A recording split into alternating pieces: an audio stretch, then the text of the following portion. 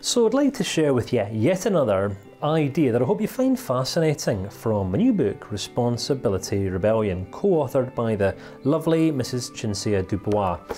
And this is that we all live in this ongoing, constant state of comparison in life. And by this what I mean is that consciously or unconsciously, we're pretty much all comparing ourselves to other people in some way all of the time. Now, just to give a little bit of context for this idea, I'm going to share with you a quick story. Back in 2008, 2009, I was living in a place called Queenstown in the South Island of New Zealand, one of the most beautiful parts of the world. And I ended up one weekend being asked to a barbecue at a friend's house. Now, this friend's house was, from my perspective, absolutely stunning. It was sitting, or it was built on one side of the south-facing side of Queenstown Hill, with views of the Remarkables mountain range, snow-capped mountains, a glacier-filled lake. One of the most scenic views I think I've ever had. Absolutely stunning. And the reason why I tell you this is because at this barbecue I met some really interesting people. One couple in particular who lived about 3 or 4 houses up from this couple who were hosting a barbecue on the same street. And I got into this conversation. They were telling me about the rich couple at the end of the road who'd just moved in. Now, this was a couple, I was able to see the house that they lived in from the balcony that I was standing on. It was 4 levels deep. There was a double carport, barbecue area, mini saltwater pool, all this kind of thing. You know, home cinema. And back then, I wasn't in a particularly financially affluent place. Let's just kind of put it that way. And as I was kind of looking at them, thinking, my goodness, I would do anything to live in a house like yours. They were telling me about the rich couple at the end of the street because they had, you know, a 3-car carport and a double barbecue area, and they had a long drive, and they had about 3 or 4 additional bedrooms and a few extra, you know, internal bathrooms, and they had a spa room inside of the house. And I was thinking, my goodness, this is like a whole new level of life. And I'm not telling you the story because I'm superficial or because I'm speaking to your superficiality. It's not that at all. It's just to highlight this idea that we all go through life sometimes comparing ourselves to people. And it's very, very rare that we will compare ourselves consciously to those that have less than us. We usually find ourselves, you know, comparing ourselves to those that have more than us, kind of like the rich neighbours up the road, or those who have evolved a little bit further in their career or in business, or who are a bit more established. And it can be possible sometimes to become a little bit envious, can't it? You know, of people that we perceive to have done really well in life, kind of like, you know, we admire and we're envious of the results that people get sometimes, without always being clear on the years of hard work that it may have taken to get or generate those results.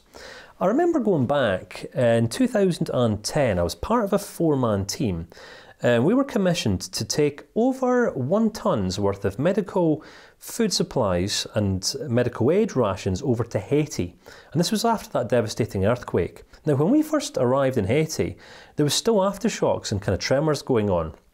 Now, I'd never seen anything like this. My background was actually in the military.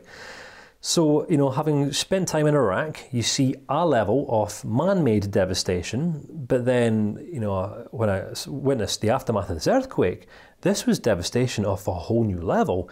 We're talking, you know, hundreds of thousands of people had been killed within moments, crushed, and an entire nation had been devastated. And we'd gone over to take these medical food rations and medical supplies to an orphanage where some of the children who had been orphaned were now getting shipped and ferried. And the reason why I tell you this is not making myself out to be some great humanitarian, but it's actually, it actually really helped me to understand this idea. And this is about this state of comparison we find ourselves in. When we compare ourselves to those that we perceive to be greater than us, better than us, who have more than us, we will sometimes feel angry or resentful or bitter. Sometimes we might end up beating ourselves up and, you know, stepping into a place of sadness or depression or guilt or shame or something like this, right? What I'm saying is it just doesn't end well. If we can humble ourselves to actually identify some people in that we know in the world somewhere who actually have significantly less than us, who are perhaps just not anywhere near as fortunate as us. It can actually set us up to just become more appreciative of what we actually have. All right, now come on, in the self-improvement world, you know, there are entire books written about, you know, be gratitude, be grateful for yourself, and that will just heal your life. No, it won't heal your life, it won't fix your life, it won't make all your woes and all your issues disappear, all right? But it can set you off on a bit of a healthier footing, all right? The reason why some people never cross the start line in life towards pursuing their goals and progressing towards their dreams, their aspirations, is because they feel intimidated by those people who have accomplished greater things than them. This state of inferiority complex sometimes kicks into play.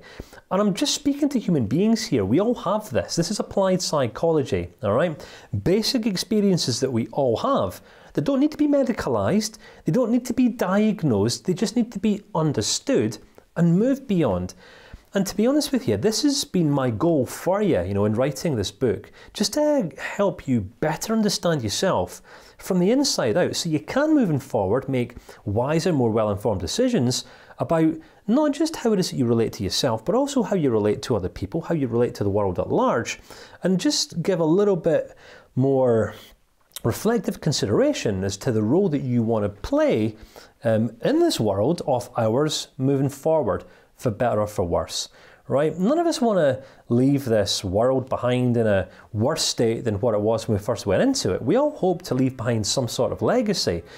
But in fairness, it's not until we take full responsibility for actually driving this legacy that we're ever going to accomplish much in life. So listen, just another idea I want to introduce you to some of the key concepts that I've proposed throughout Responsibility Rebellion.